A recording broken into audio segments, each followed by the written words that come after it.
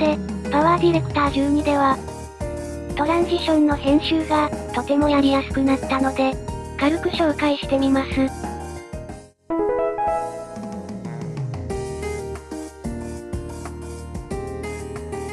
これは、CyberLink公式のホームページに載ってるし、ファーストインプレッションでも紹介しましたが、トラック上でこのように、2つのファイルを重ねると、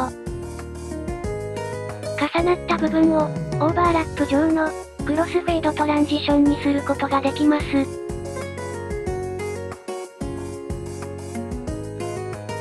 再生してみると、こんな感じ。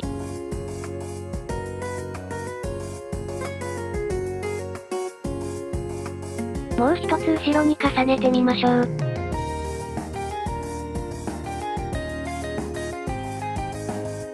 こんな感じですね。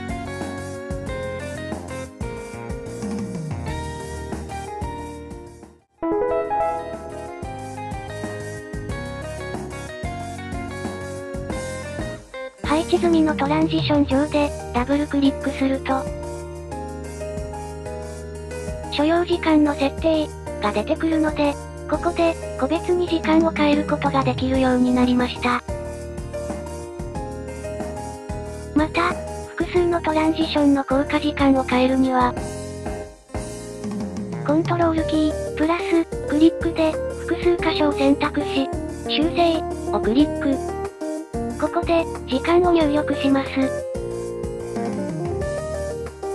これで、複数箇所一気に調整することができました。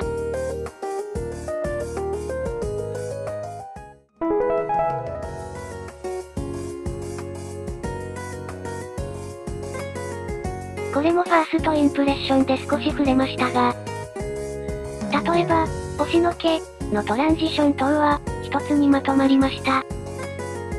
グリップ間に適用した後、修正をクリックし、ここで上下左右の方向を変更するようになりました。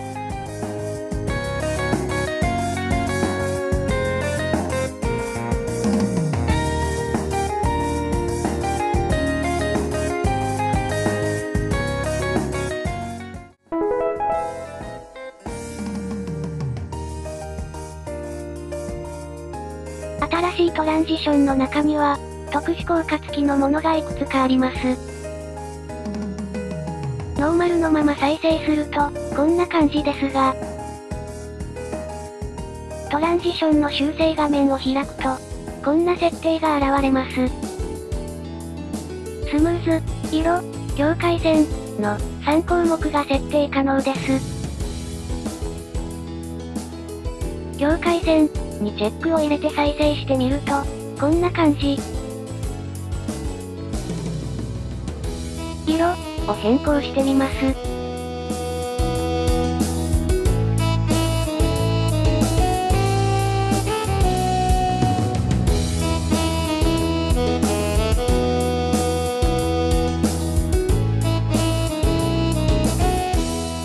スムーズを調整してみます。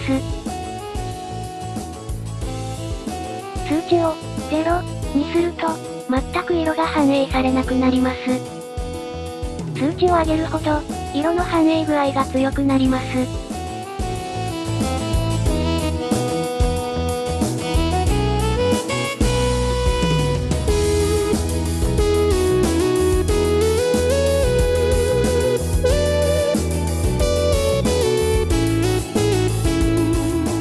ちなみに、新規トランジションだけでなく、以前からあったトランジションでも、特殊効果が使えるものが、いくつかあります。例えば、星のトランジション。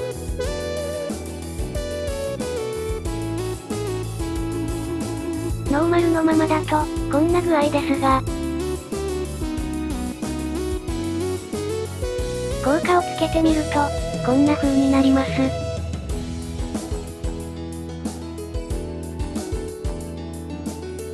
色をピンク色に変えてみます。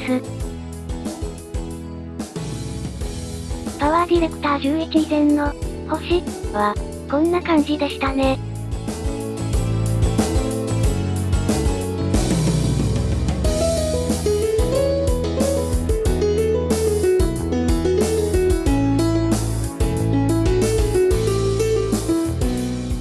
を変えると、こうなります。どのトランジションが特殊効果を使えるかは、動画にまとめてあるので、そちらも参考にどうぞ。